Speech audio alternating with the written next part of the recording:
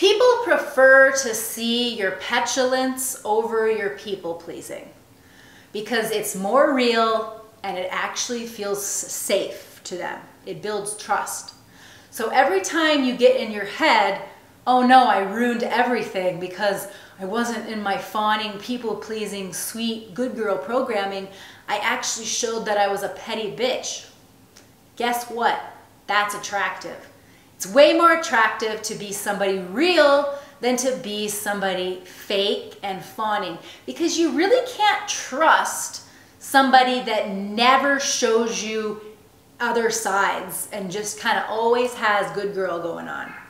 So whenever you get into that idea that, oh no, I ruined everything, don't catastrophize it. Really realize that actually this created more truth in your relationship, and actually they're going to like you more for it.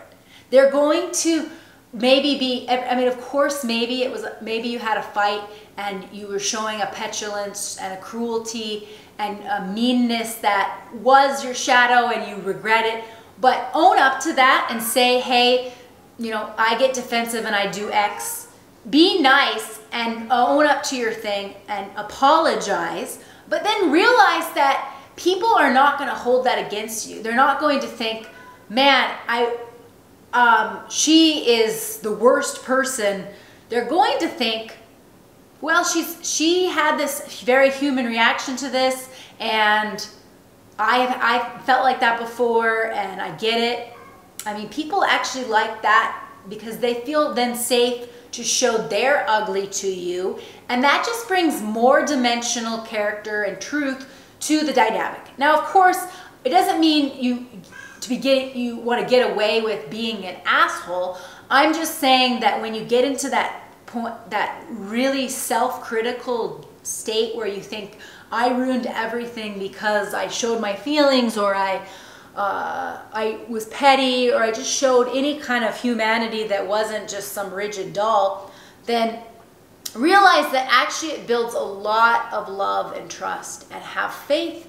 Don't be so ready to hate yourself. Like, there's a song in Crazy Ex-Girlfriend called I Ruined Everything, You Stupid Bitch. And it's an example of when you did something and then you think, well, it's over now. They've seen me. They've seen this. They know the secret evil side of me. That's kind of what we get into that mentality. Don't beat yourself up about it. Own up to the fact that, yeah, I was a petty bitch. I'm sorry. I do this out of a defensive mechanism. I'm cocky. Say whatever you got to say. And then say you're sorry, genuinely. And then realize that it's going to be okay. It's not the end of the world. And that person most likely likes you a little bit more. Even though that seems counterintuitive, it is true. Think about the times when somebody showed other sides to you. Like, yes, sometimes you're scared. Sometimes you think, but other times you actually see them in a new light. You see, oh, this is where their insecurity is. Or, oh, they feel really worthless, so they're kind of, boosting themselves up in front of me right now and kind of having this vengeful take. But you get a little sense of them and you like them, So just realize that you didn't ruin everything. You're actually more likable now. Congratulations.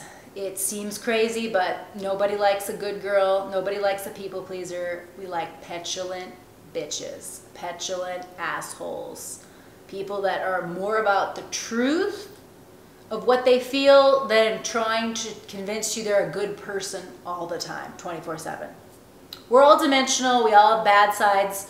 It's about whether you can own up to your bad and apologize, and also apologize for your fake good. I think we should apologize for our phoniness just as much as our evil.